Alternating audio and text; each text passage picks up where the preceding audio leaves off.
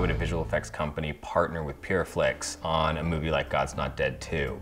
But I think that's, part of the strategic thinking that VFX has brought to their filmmaking, which is how do you use the tools that visual effects has to offer to tell big stories on small budgets.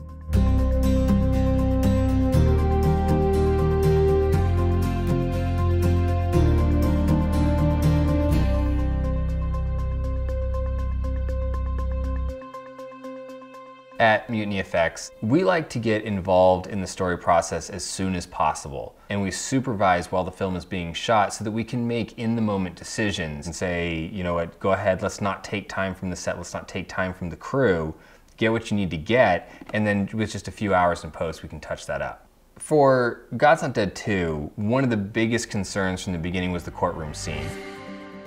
It was a big part of the script, but we only had a few days on location.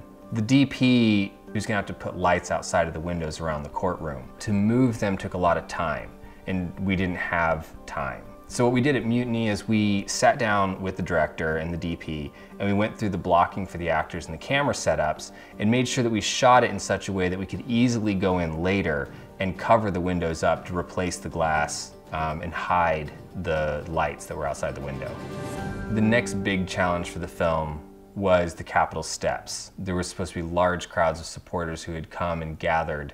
Getting crowds that big is a logistical complication, and they weren't going to be able to shoot what they wanted to shoot.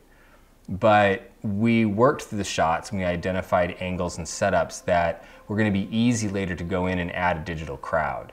So after production, Mutiny spent a day shooting extra crowds on green screen that we were able to then cut, layer, and create the size crowds and the energy that the director wanted for the story. In another situation in the story, they had written a scene in, and it was supposed to be an interview with Mike Huckabee. It was a pickup shot, and to build out a set, it just wasn't gonna work. So we opted to shoot on green screen, build a digital set, and we were able to turn it around very quickly and affordably for VFX on that. Beyond the obvious stuff, throughout the film there's a lot of times where you'll hit scenes and locations where they needed a specific sign or they needed a TV in the hallway. What would turn into a day or two for art department to get set up, we were able to execute in just a few hours in post.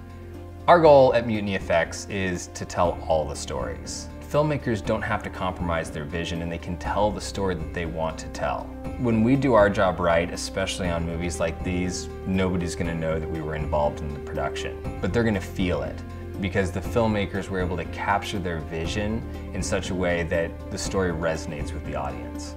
It's been really enjoyable working with VFX on this project because we've been able to do what we're good at and provide them with solutions that really helps them tell the story that they need to tell. And that's our passion, to help filmmakers tell the stories that they want to tell the way that they want to tell them.